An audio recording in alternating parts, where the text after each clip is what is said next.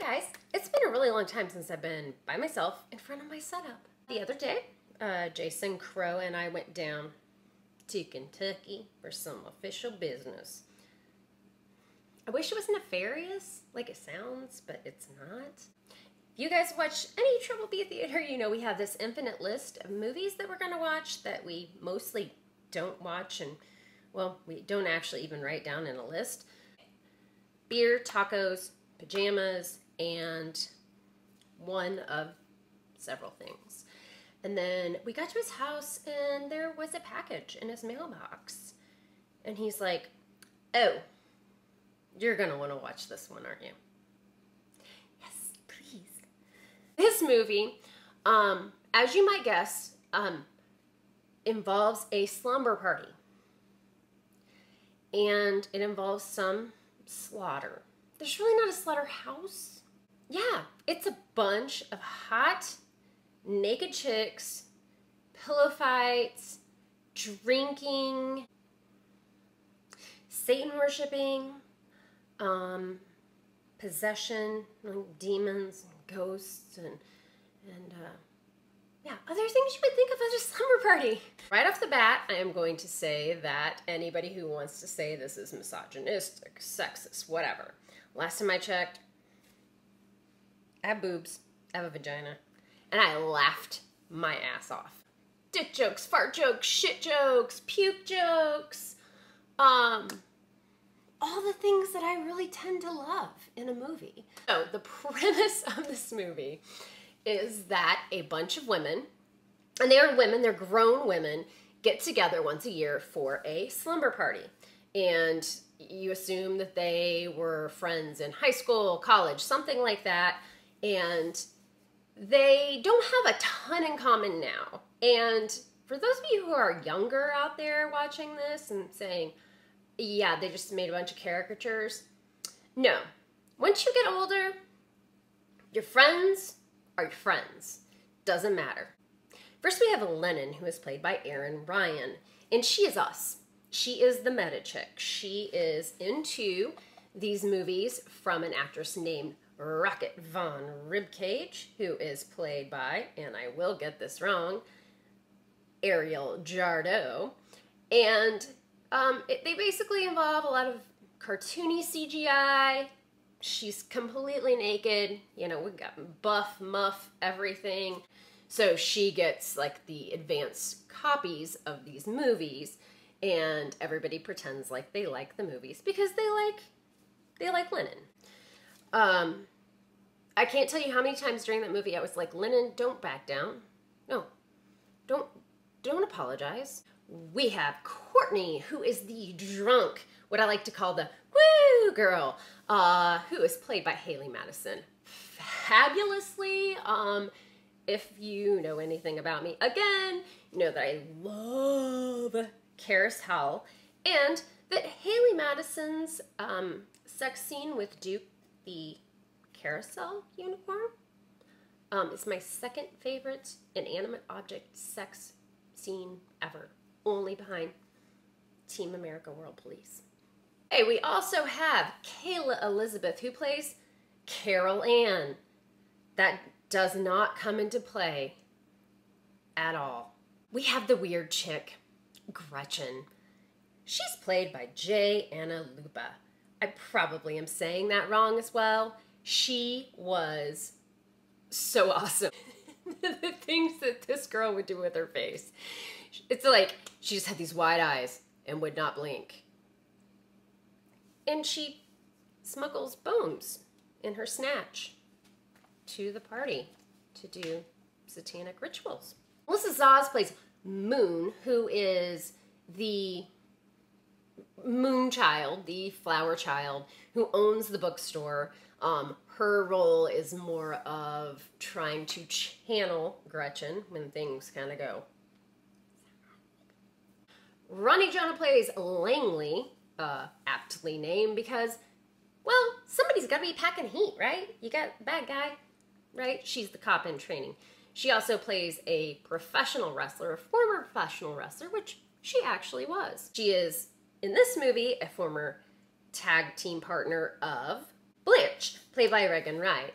And if I remember correctly, and I don't have the DVD with me, but their names were the Crimson Bride and Mega Slut, because Blanche's character, her quirk is that she's obviously gay, but she's all about the D. Alice Winkler from Many Things, Space Babes in Outer Space. If you have not seen that movie, then you are doing yourself a complete disservice. But she plays somebody named Stoya. She is the Russian. I kept wanting to call her Zoya because I like to watch Glow. But she plays that deadpan Russian thing the whole way through perfectly. Perhaps my favorite. Her name is Eve Moreau. Dolores is the one who is very shy and reserved, who knows it. She's oftentimes kind of hiding behind corners, but she has to get drunk to be able to show her titties. So there are a couple points where she is just deadpan hilarious. Like, she's got one boob hanging out. She's got her solo cup. She's like, I'm drunk, but I'm only one titty drunk. When you get that laugh out of me, that's like the genuine laugh. This was directed by Dustin Mills. So there's one penis. Marcus Koch did the special effects, and he actually was in the trailer within the movie for Rocket Von Ribcage's movie at the beginning, as a very, like, pussy kind of guy. Jason Crow was on the set and was the voice of the angry skeleton in the trailer.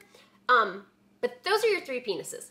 The rest are just boobs and vaginas and bad juvenile humor the whole way through. So you gotta know that I love this. So getting to the movie itself,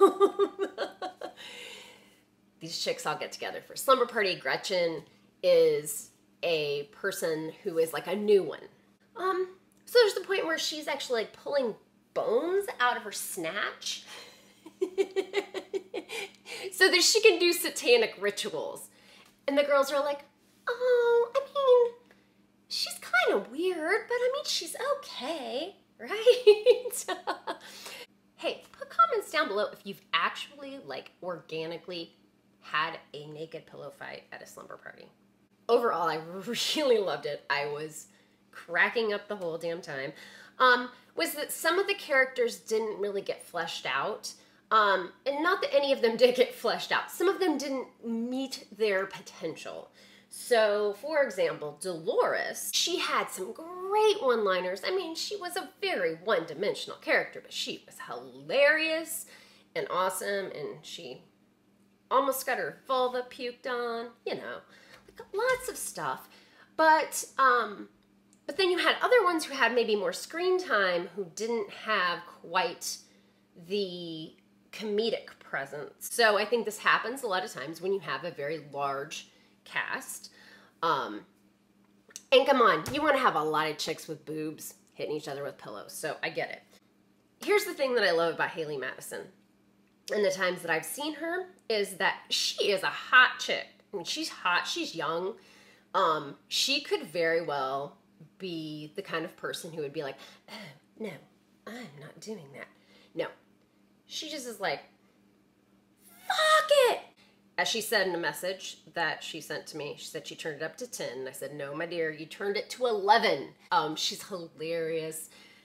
She really kind of stole the show in this one. Gretchen was so awesome. The way that she played everything. She's just deadpan, and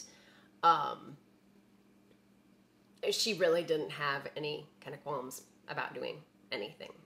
I felt like those two were like the ones that I felt like just kind of gave it their all.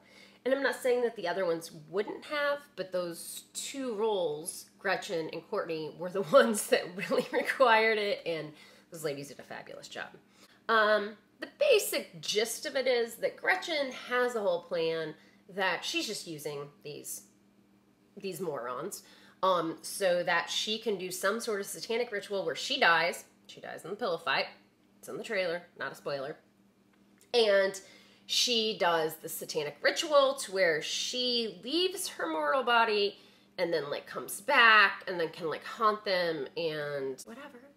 I don't really care because I laughed my ass off. This movie's not available yet.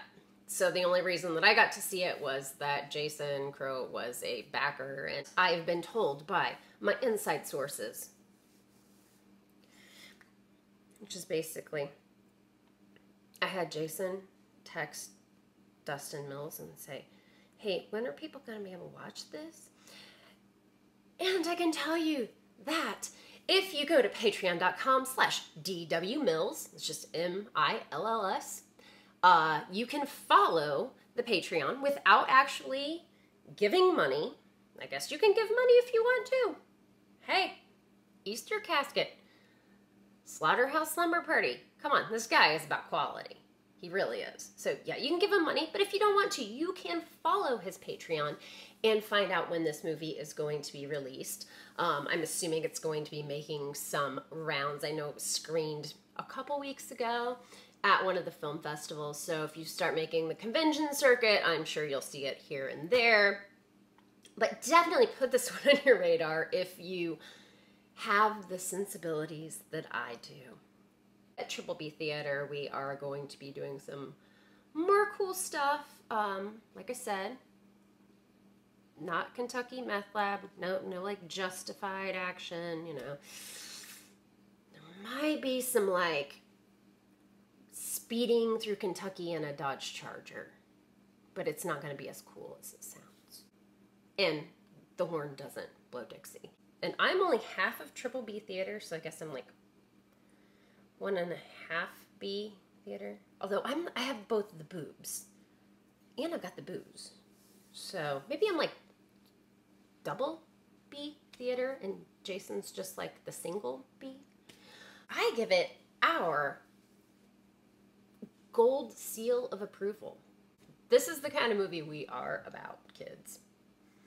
So, again, boobs, booze, blood. I would say bad fart jokes are kind of a necessity for me as well, but that doesn't really fit into a Triple B. So, yeah. This one definitely has it all.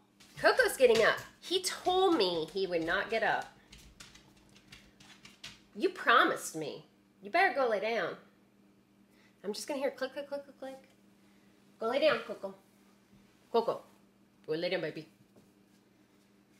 He can't hear, or he can, and he chooses not to. Hey, Coco. As soon as I start saying something, he's gonna start click, click, clicking.